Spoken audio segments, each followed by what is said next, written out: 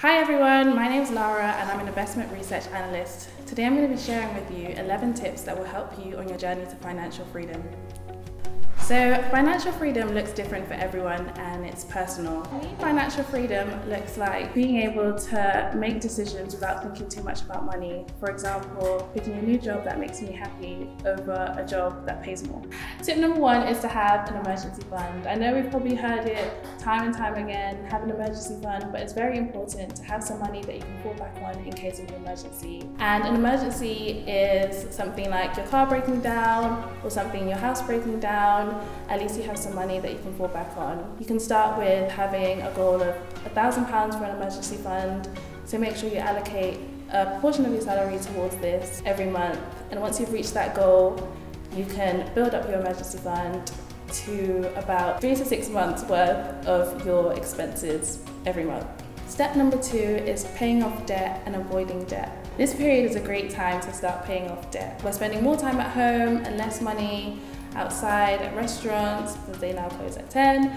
So it's a great time to start contributing towards your debt repayments. You save more money in interest the quicker that you pay off debt. And there are a couple ways that you can do this. The first way is to try and tackle high interest debt first. It might be easier for you to pay off the smallest loan first, and this can help you build momentum to pay off bigger loans. It might be helpful to use a spreadsheet to keep track of your debt and keep track of the loans that you have. I personally made a spreadsheet when I had debts to pay off, and I made a note of how much I needed to pay off and the amount of my salary that I wanted to contribute to it every month. And it's a good feeling at the end of the month where you can clear off that debt. It means you have more money that you can invest with every month. Tip number 3 is preparing a budget.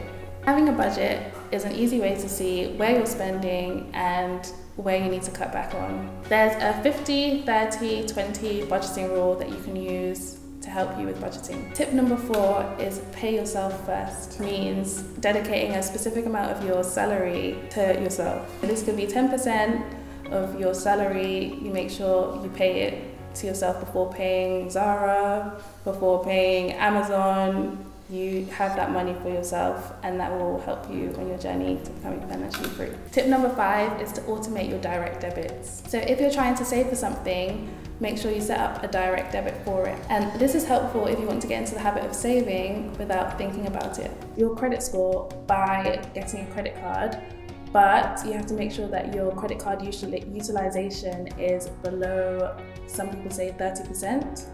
This means if the credit card maximum is £1,000, you're only using 300 of that £1,000. To let lenders know rather that you have this amount of money but you're only spending 30% of it, which looks good to lenders. So that's a way that you can build your credit score. And you can also build your credit score by making sure you pay your bills on time, for example, your phone bill, making sure that you don't miss a payment. You can also build your credit score by being registered to vote. Tip number 6 would be making sure you put money into a pension. Pension is basically a long-term saving plan with tax relief. This means some of your money that would have gone to the government in tax is now going into your pension. Make sure you contact your employer and find out what the maximum pension contributions are, and if you're able to, try and max out your contributions. It's important to make sure you contribute as much as you can into your pension, and it's better to start as early as you can because of compound interest. Compound interest is really important because it basically means the money that you put in that's generating interest will make more money, and that money will make more money, and in the long run it's beneficial for you. As a young person, it's easier if you don't have any other commitments to contribute to your pensions now, and also compound interest with starting early. Tip number 7 would be to invest and focus on buying income generating assets as opposed to liabilities. So investing is putting your money in financial schemes with the expectations of generating a profit. Examples of income generating assets would be putting your money into stocks and shares, property, and examples of liabilities would be something such as buying a car. Buying a car is not an asset because it doesn't generate any income, and once your car leaves the parking lot, it loses value in money.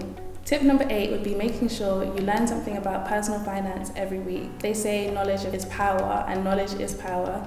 So it's important to read. You can read books, watch YouTube videos, read blog posts to help you and educate you on all things personal finance. For specific examples of books and also YouTube channels that are really helpful and blog posts, check the description box below. Tip number 9 would be to set financial goals. It's always easy to work towards something if you have the goal in mind. For example, if you want to save £100,000 a year, write it down. You can use a spreadsheet and make sure you contribute towards that every month. So different things work for different people.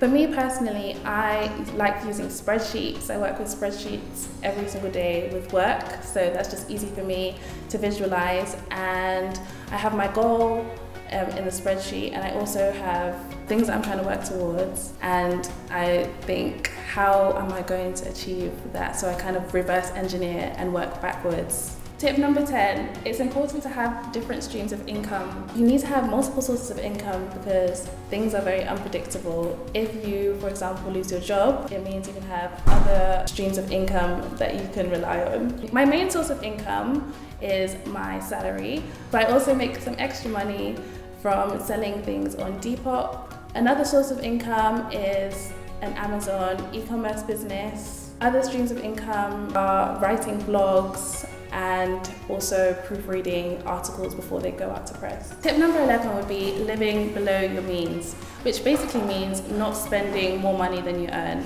It's really easy to want to spend more money when you earn more money, but it's important to make sure you spend less than you earn so you have more money to invest every month. For people who feel overwhelmed with their loans, I would say you should just start small. Whatever you can, just make sure you contribute that. Even if it's just like £10, £20, something is better than nothing. I'd say just start small and do the best you can. Thank you guys for watching. Make sure you like, comment and subscribe. Bye!